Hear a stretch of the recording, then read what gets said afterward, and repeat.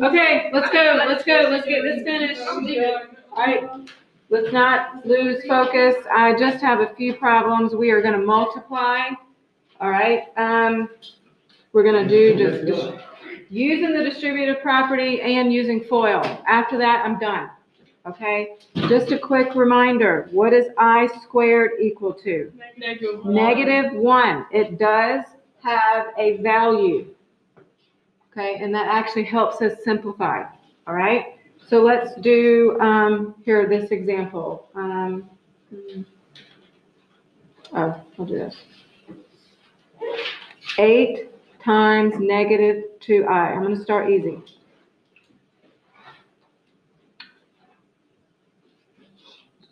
I'll give you a few seconds, and I'm just going to tell you. -16i. That's all you do. Yeah, that's what we know last night. Yep. Oh, I got that one. Yep. So you wouldn't break that down into like 4? No. There's no square root. In this one? Yeah. Okay. I mean, there is none. You don't see one, do you? Well, I mean, the square root is, well, since it's negative. Yeah, but there's no square root x squared or anything. You're just saying, the directions would simply say simplify. No, but last night there was one that was like negative and then square root and then negative whatever the number was. Okay, let me get through these and then I'll see what you're talking about. I know they got a little crazy. Let's see, 4i times -2i.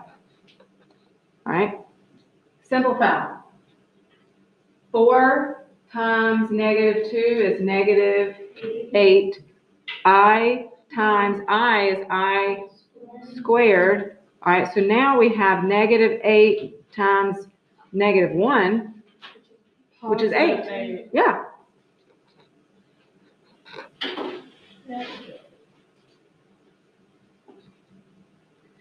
All right, so I'm kind of making these up as I go, sort of.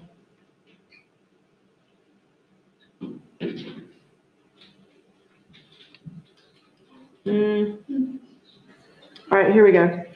Let's do a FOIL.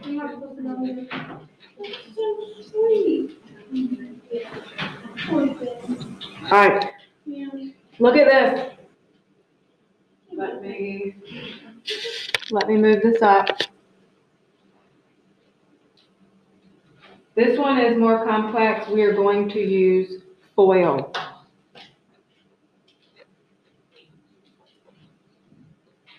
All right, so the first terms in each are 3 and 5. What is 3 times 5? 15. Outside, 3 times -3i is -9i. Inside, 5i times 5 plus 25i. And last, 5i and -3i is -15i squared. But wait, we didn't do that last night we were doing it. It made us get rid of the i's. I hadn't gotten there yet, Jenny. Hey, I know. Just hold off on the questions until I'm done. It's making me confused because we did something different. There's nothing different about this. But literally the i's went away last night. I'm not done. I'm not done with this problem. All right, the middle terms will simplify. -9i and +25. How many i's is that? Okay. Guys, algebra 2, -9 and +25. Thank you. Oh. It's a lie. All right, I'm just bringing down the 15. Now we have, look what I'm getting ready to do. I'm kind of doing an extra step. Depends on how you want to do it. What is I squared equal to? -1. All right, so 15 plus 16i. -15 times -1. +15. Still not done. What do I need to do now? Combine what? Which are 15 and 15. 30 plus 16i.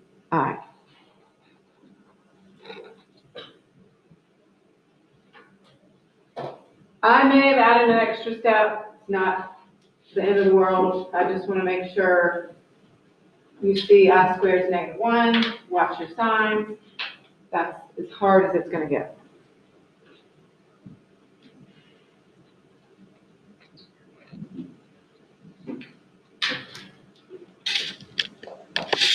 We'll do one more. 4 minus I times 6 minus 6i. Try that, see how you do.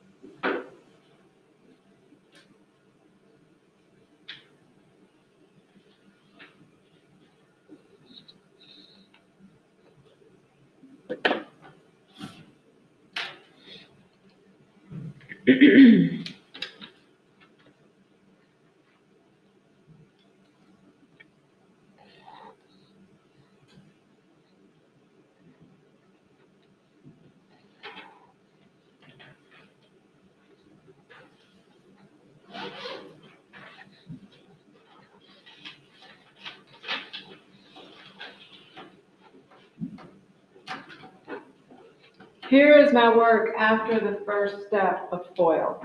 All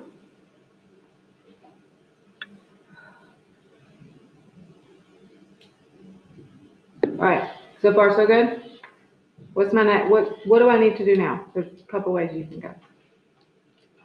What happens in the middle here? You can, -24, minus 6. Which is what? -30. Okay, so we're just simplifying the two middle terms.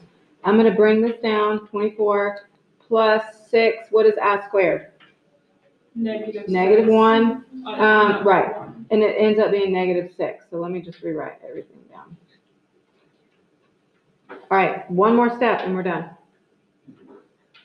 Combine the like terms. So 24 minus 6 is 18 minus 30i. Mm-hmm.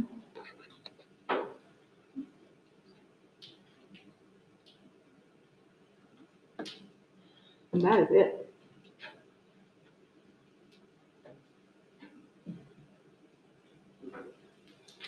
Yes, ma'am. I got the same thing except for the 24 minus 30i minus 6. I did the 24 minus 30i squared minus 6. Okay, the middle term, there's no square. It's like adding x's and y's. You're just combining them. Okay, we're not multiplying, we're adding and subtracting. That's all you're doing.